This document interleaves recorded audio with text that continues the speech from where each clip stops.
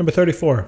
A battleship that is 6 times 10 to the 7 kilograms and is originally at rest fires an 1100 kilogram artillery shell horizontally with a velocity of 575 meters per second.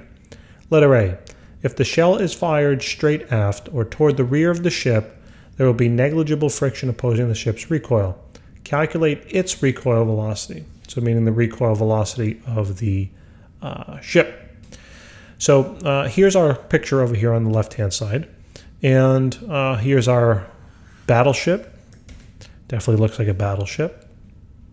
Has a certain mass. It has a velocity before the firing, right, of 0, and it has a certain velocity after. And this is the recoil velocity. That's what I'm after. The artillery shell here is fired off the back of the ship, and I chose it to go to the left. Doesn't really matter what way, but it has a certain mass of 1100 kilograms. The velocity, by the way, of the artillery shell before it's fired is also 0, right? Because it is on the ship. And then after it's fired, it has a velocity of 575 meters per second. I plugged in my negative sign here because the shell is moving to the left.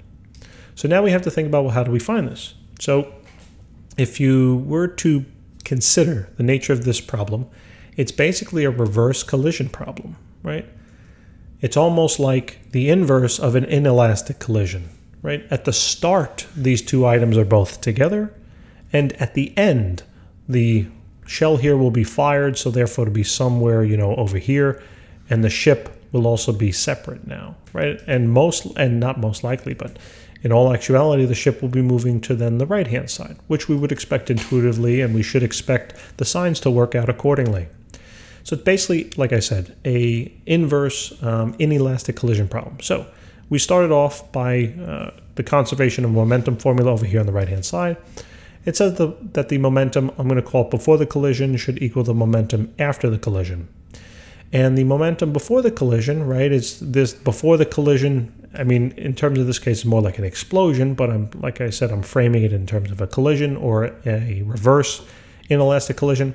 So before the firing occurs, both objects are together, right? So therefore, expanding the momentum, realizing that the momentum is equal to mass times velocity, I can say that the momentum before the explosion or before the collision took place is equal to the total mass multiplied by the initial velocity of both items, right? Or in other words, the velocity before the collision has occurred.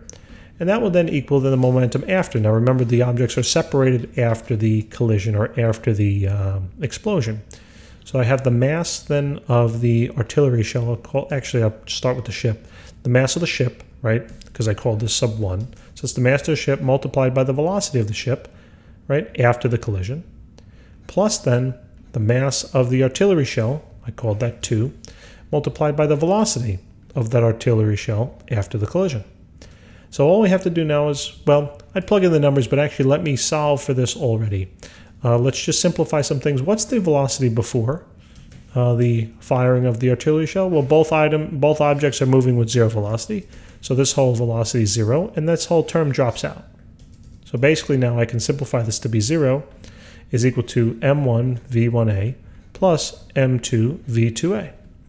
And what are we looking for? We're looking for the recoil velocity of the ship. I'm looking for v1a. So solve this for v1a. Subtract this on over, right, minus m2 v2a. So now we got negative m2 v2a. And that will equal m1 v1a. And now just divide out m1, right, to get m1 v1, to get v1a by itself. So our formula works out to be this: negative m2 v2a all over m1, and that will equal v1a. And there's our beautiful formula. All we got to do now is plug it in, plug in the values. So I'm going to do that over here on the left. So we'll do v1a, right, is equal to negative m2. So it's 1100, so negative 1100, multiplied by v2a, right, or the velocity after, and that's negative 575, all divided by m1, so the mass of the ship. So 6.00 times 10 to the 7th. And just throw it on into the calculator now.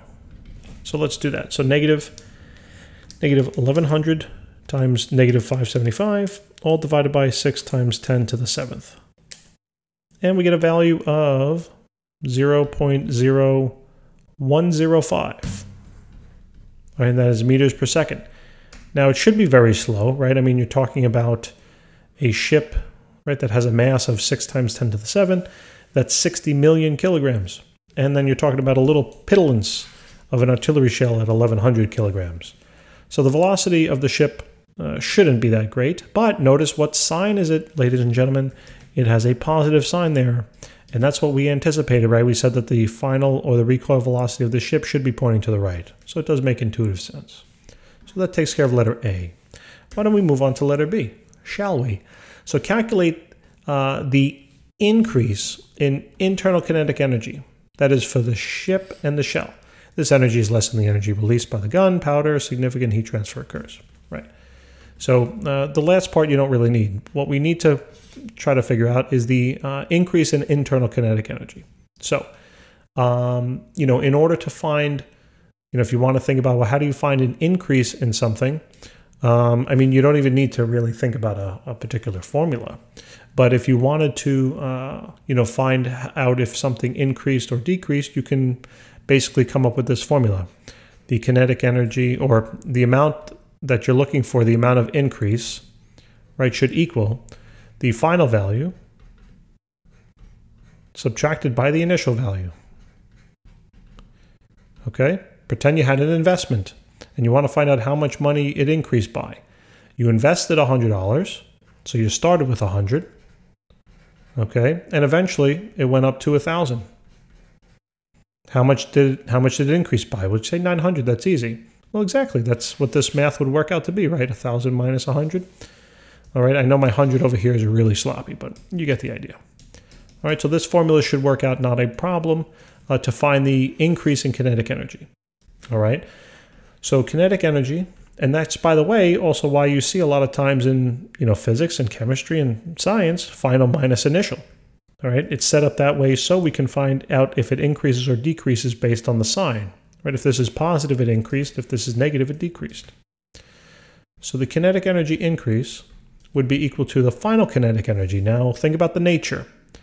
After the shell gets fired, right, from the ship, which is now moving that way, we have two separate objects, correct? They are not bound together anymore. So therefore, the final kinetic energy can be rewritten as the kinetic energy of the artillery shell, which is 2. I don't know why I keep choosing that first. Let me choose the kinetic energy of the battleship, which is 1, right? I use the subscript 1, plus the kinetic energy of the artillery shell. That should make sense. So that's all the final. And then minus the initial. Okay, remember the initial kinetic energy was where the artillery shell and the ship were bound together. Okay, so kinetic energy initially. So now let's expand these terms. So kinetic energy increase should be equal to, let's expand the first term.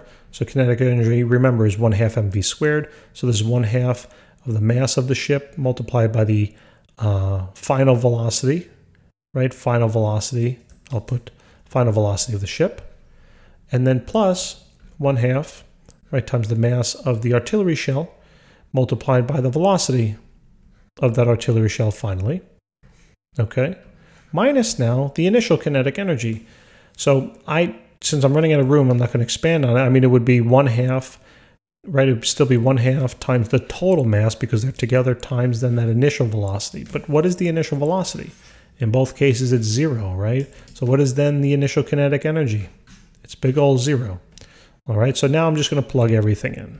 So kinetic energy increase should be equal to then 1/2 times the mass of the ship, which was 6 times 10 to the 7th.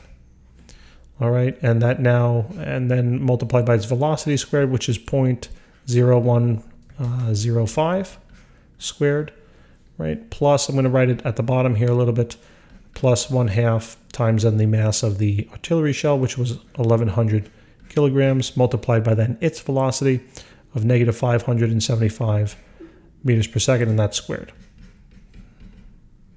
So now all we have to do is just throw it on into the calculator. So let's do that. So 0.5 times 6 times 10 to the 7th times 0.0105 squared, right, plus 0.5 times 110, excuse me, 1100, not 110. So 0.5 times 1100 times then a negative 575 squared. Remember, the negative is going to cancel because it's squared. And now we get a value, right, of approximately 1.82. 1.82 times 10 raised to the, let's see, 3, 6, 7, 8. So it's about 182 million, all right? And that's in terms of joules.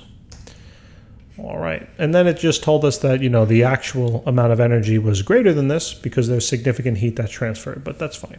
So this is the increase in internal kinetic energy. So guys, thanks so much for joining us. Please remember to hit that subscribe button. And if this video helped you out at all, hit that like button too. I appreciate it so very much. I look forward to helping you with the next question. Have a great day.